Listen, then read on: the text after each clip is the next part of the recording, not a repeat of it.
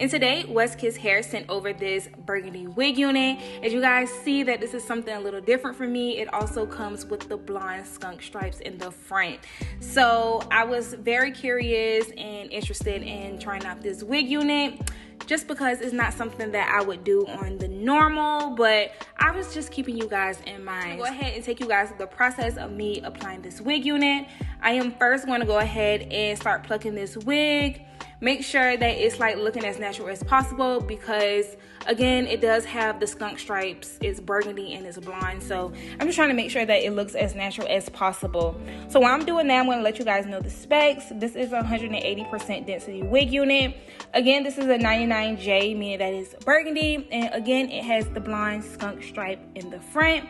And this is also a 20-inch wig unit. So I feel like the density is actually very full, you guys. I like reviewing WestKiss hair because they have really full wig units. And you guys know that this is the big hair channel.